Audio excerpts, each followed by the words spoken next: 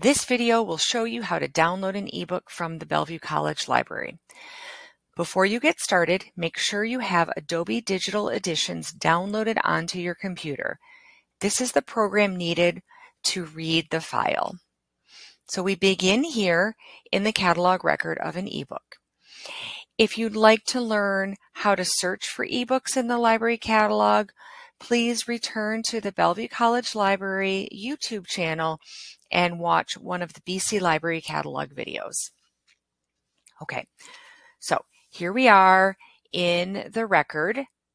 Scrolling down, this is the book I want. Scrolling down under View Online, I click on the link for the database, and I am taken here to the title of the book and the description. Over here on the left side are the ways that you can view the book.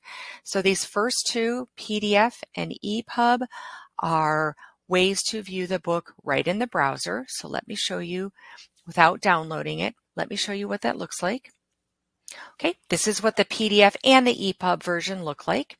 You can browse through, or you can use these arrows to move through. You can also search within the text if you have a specific topic you want to look for.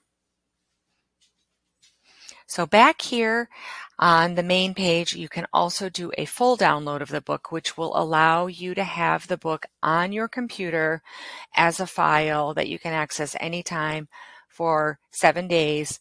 And you will need, as I said, the Adobe Digital Editions on your computer for your computer to be able to read that file. So if you click on full download, now you will be taken to a sign-in page. This sign-in page has nothing to do with your Bellevue Library account. It is something you set up completely separately from that. So you will click on sign-in.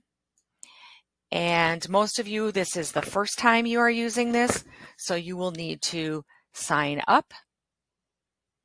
You will fill out this form, create your own password using any email address you choose. It doesn't have to be Bellevue, but it can be. Accept their terms. And then once you have your account, then you will log in. Okay, there is my username and password. I sign in.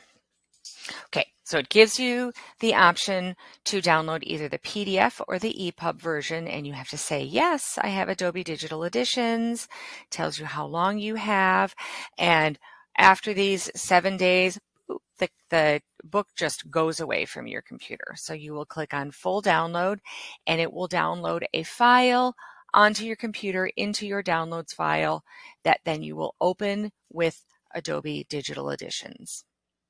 And that is how you download or read an ebook in the browser. Thanks for watching.